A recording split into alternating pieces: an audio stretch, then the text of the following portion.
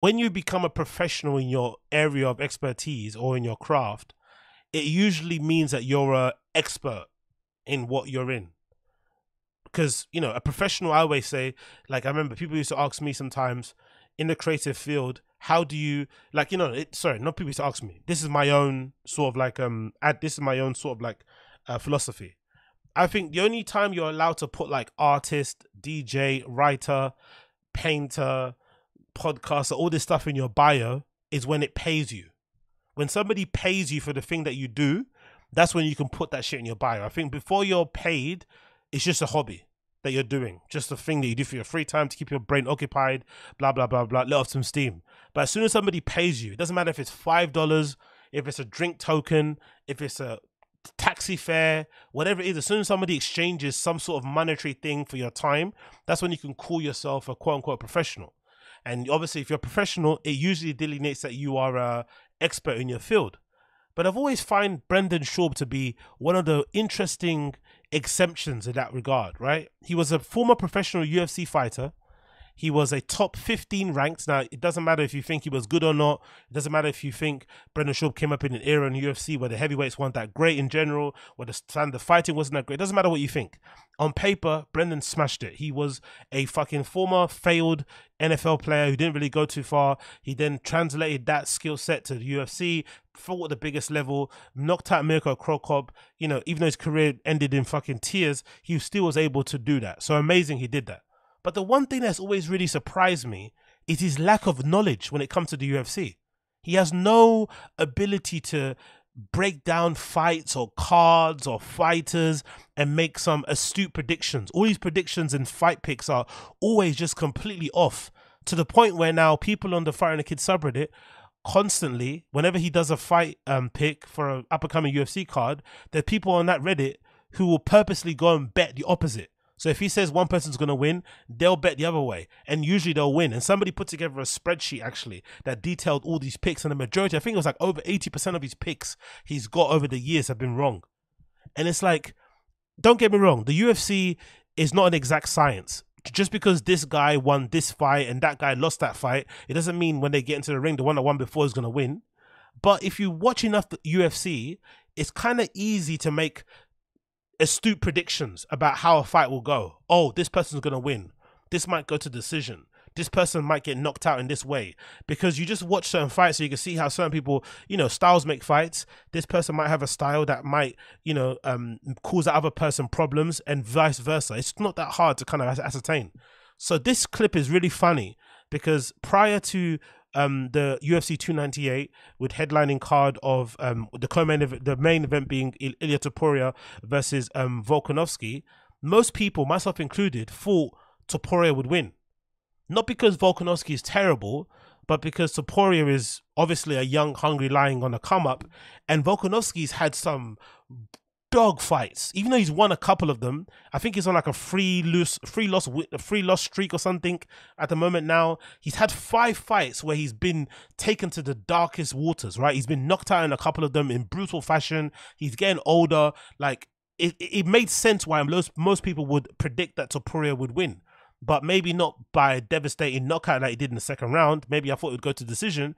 But I never thought it was it wasn't like a crazy suggestion to suggest that Topuria would have won.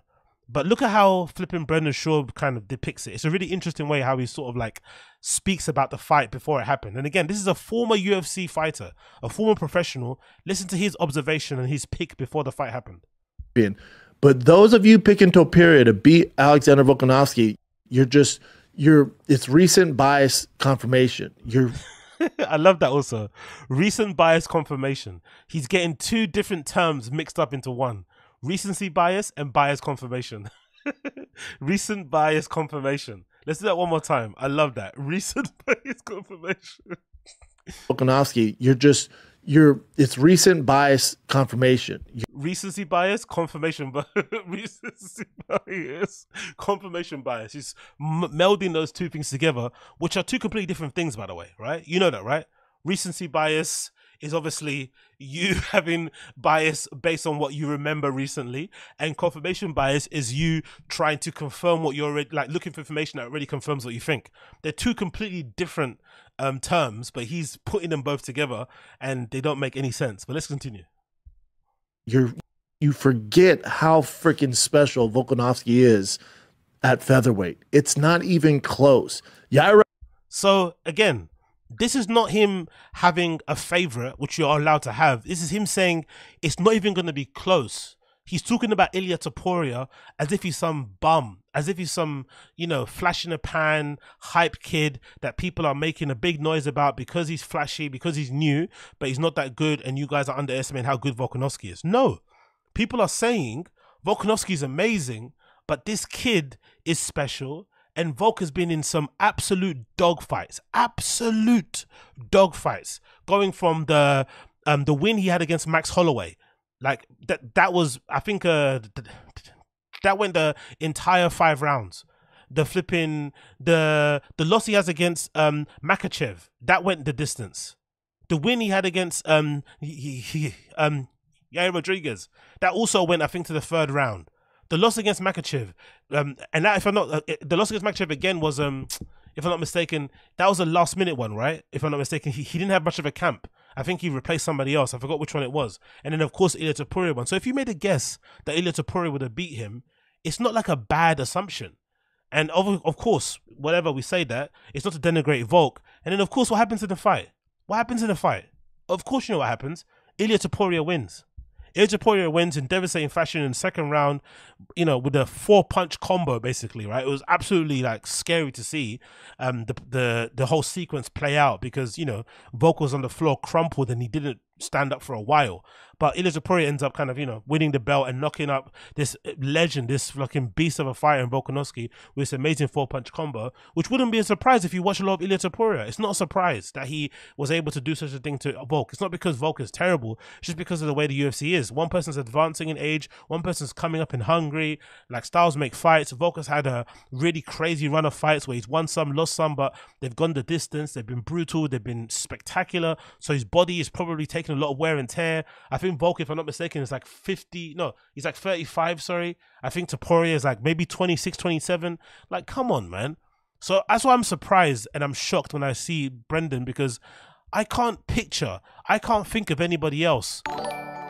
Big up, NJ Ranger, appreciate you.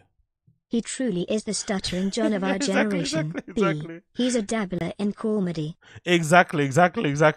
I can't think of anybody else. Big up NJ Ranger, appreciate you. I can't think of anybody else who was a professional in their field, but is clueless. Because I know in football, do you guys know in football, like, there's plenty of footballers who don't watch football, right? I think the most famous one is Ben White, the defender for Arsenal, who doesn't really like football. He doesn't watch it or kind of talk about it in any way, shape or form outside of him playing for Arsenal. He completely kind of wants to disassociate and disconnect from it when he's outside of regular life. Fair enough. But I don't think if you asked Ben White about his opinion on football, he'd give you some dumb opinion. He's still going to give you an astute insight into football because he's a professional footballer. He might not want to talk about it, but he still knows more because he plays the sport professionally and he has different insight than the regular kind of armchair fan like I am. But Brendan is unique in that he doesn't have the necessary knowledge that he should have based on his former profession. And even though he does it as a job, he still doesn't even look like he takes any care or attention or time into researching and just finding things out. Like, you could have made that prediction that Topuria would have beat Volk just by looking at their fight record. Just on going on Wikipedia and comparing their fight record and just copy pasting the fights onto YouTube, watching some of the highlights and thinking, one person's had a lot of fights that they dominated and were on the front foot and they kind of starched most people and they were well-rounded, a couple of submissions and knockouts. The other person's had absolute wars with some of the best fighters in the division. Who's going to win? And advancing in age. It's not that difficult. So that's why when I think about Brendan, it always kind of reminds me that sometimes just because somebody does something as a job professionally doesn't mean they're an expert. You have to take everybody by a case-by-case basis. You can't just assume because somebody does something as an occupation that they know what they're talking about. Some people just lucked out. Some people just get lucky, you know, in life, quote unquote, and they make it in something that probably aren't that enthusiastic about. Like, I still maintain to this day that I feel like Brendan probably never wanted to be a UFC fighter. Not probably. I don't think he ever thought about fighting in his entire life. But, you know, needs must. You're hungry. You wanna make it in LA. You're struggling and shit. The football didn't work out. You do what you need to do to pay the bills. So he went into something. He advanced very quickly because I think, again, at that era of UFC when he was in it, a lot of big, strong guys were able to kind of make it quite far because there wasn't a lot of competition. Nowadays, you can't just make it based on your size and your strength. You have to be actually skilled. But he did make it back then. And he obviously was able to kind of parlay that into podcasting, into stand-up. So it kind of worked out for him. But because of that, because of that genesis of him never wanting to really ever fight in his life, maybe that's why he, you know, maybe that's why he didn't really like, you know, meh. He never really cared anymore. Maybe that's why. Maybe that's why. But yeah, I found that prediction to be absolutely incredible when I saw it. And I thought, wow, okay, cool. Like, why would you just say, like, he completely dismissed Topuria as if like he's some bum. It's like, I know Volka's amazing. I know Volka's beaten some absolute warriors over his time, right? Volka's beaten some absolute warriors, right? Ortega, Max Holloway, Korean Zombie, if I'm not mistaken. I think Korean Zombie, if I'm not mistaken. You know, like I think he might have beaten Max Holloway twice, maybe more than twice, if I'm not mistaken, right? Or something like that. Like, he's like Jose Aldo, Volkan's beaten over the time, Chad Mendes. Like, he's beaten some absolute beasts over the time. But let's also remember, Volkanovski's been around for a while, bro. And towards the end of his, you know, run, he's had to have absolute brutal fights where he's kind of taken a lot of damage, right? Both Makachev fights were not easy. Obviously, he lost one of them by crazy knockout. The other one was probably a lot more closer. The Yair Rodriguez fight in between also wasn't easy, even though he won that fight. Like, bro, like, come on, man. Like, we know what happens in the UFC when people advance in years. It doesn't really help situations, especially when you have to fight a young, hungry lion. Like, things can get very tricky for you very, very, very quickly. What are you guys saying here in the chat to me? Big up Assad. Brendan is delusional because he really believe he could beat high-level heavyweight fighters with a double leg. Even though he is not decorated wrestler or a good striker. Just can't accept it. 100%. To be fair, I think the insight that I remember that I thought, okay, this guy never stood a chance when it came to the UFC. Do you guys remember that episode where he did that fight thing with Eric Griffin? They did some series thing where they would sit down and watch old fights. And Eric Griffin was asking him some questions, like as a casual. He was like, "Oh, like you didn't watch any tape?" And bro was like, "No. I left it to my coaches." Like, he refused to watch tape. He didn't watch any of his fights back. He never watched his opponents fighting. He just let his coaches handle it. Now, I know some fighters do that because they just want to get to the fight and kind of turn on the fucking, you know, the afterburners. But that lack of, you know, review, that lack of analysis was very telling, because it was like, oh, this is why you were never able to kind of iron out some of your, you know, deficiencies and some of your shortcomings and some of your skill sets improved. And this explains quite a bit, that you just kind of, you know, whatever the coach says you kind of went with. And even then, you know, I don't really know what the game plan was when he was in the octagon in the first place, but that basically said a lot about his you know, his mindset going into fight. So I never understood that thing, especially when you think about him not being a lifelong martial artist. I think if you're a lifelong martial artist, maybe it's advantageous not to be watching too many fights and be analyzing your own fights, because you might get in your head a bit, blah, blah, blah. But I think if you come into it late in life, you probably need every advantage given to you. So if it means watching fights, if it means going and traveling to other camps, if it means doing all this sort of stuff, you need as much as possible, to kind of help yourself, because you don't have the advantage of starting doing martial arts when you were like 9. You started it when you were like 26, you know what I mean? So you need to do as much research as possible to kind of get yourself up there, I would imagine. So, you know, what can you do? What can you do?